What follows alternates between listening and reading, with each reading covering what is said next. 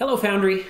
My name's Brandon. I'm the family pastor here, and this is my wife, Hannah. Hi. And we're excited to be introducing a new video series that we're going to be doing over the next week leading up to Easter. It's Foundry's Holy Week devotional.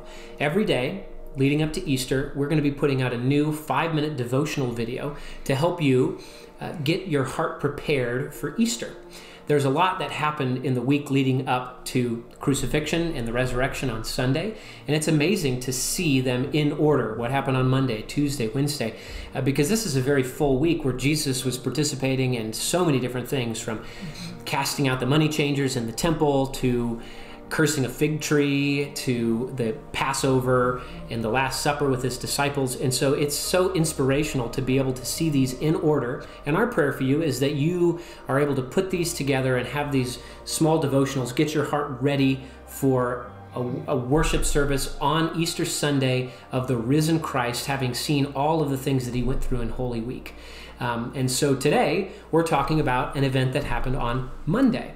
And this event is sometimes called Jesus' anointing at Bethany, or when Mary anointed Jesus' feet. And so we have some amazing thoughts on that. And so Hannah, what do you got for us? So today I'm going to read out of Matthew 26, verses 6 through 13.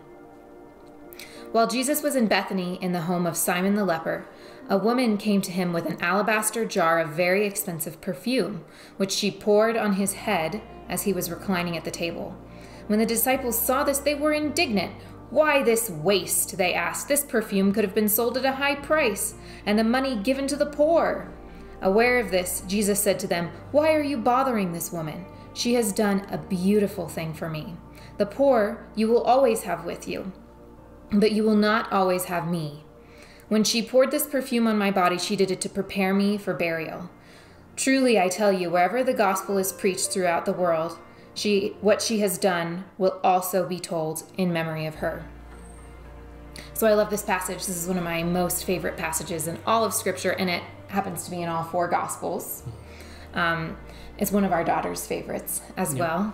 And I love in this passage that Mary seems to accept 2 seemingly conflicting things that the other disciples really didn't seem to be able to accept both of these at the same time. First, she accepts that he's God, as disciples would. Jesus is God, right?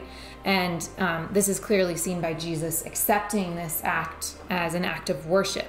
It's an extravagant sacrifice, right? To the point where the disciples are even irritated with her for wasting money on Jesus, which seems kind of crazy. And he says she's done a beautiful thing for me, so much that he wants what she's done to be told as part of his story. He feels like this is so important to his story of what he's doing on earth that he wants this repeated everywhere. And thus it being in all 4 Gospels. And but she also accepts something that seems to be in conflict with him being God. She accepts that he's going to die. And the other disciples really couldn't accept this, most famously Peter pulling Jesus aside and saying, "Jesus, stop talking about how you're going to die. You can't keep talking about that." But she accepts that. And she is using this perfume that was used for bodies, right? Mm-hmm. So Jesus says that she's preparing his body for burial. But she does not see that at all to be in conflict with him being God. And she seems to remember something that he previously had said to her. He says to her, "I am the resurrection and the life." Yep. And right now, it just seems really applicable because there's so much suffering and death on a global scale. But if Mary could accept that Jesus was God even before the resurrection, how much more can we accept Jesus being God, having known, having recognized and believing in the resurrection? Yeah. Yep, well said. I love that it is Mary, the friend of Jesus, the brother of Lazarus, who was raised from the dead.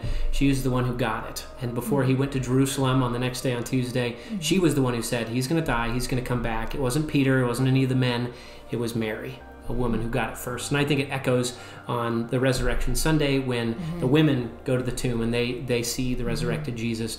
I love that. And my daughters connect so much to this passage. So we're so happy that we got to share Monday with you in this amazing passage. And so our prayer is that you reflect on this and that your heart becomes more and more prepared to worship him when we celebrate the resurrection on Easter. Amen. Thanks for joining us. Bless you.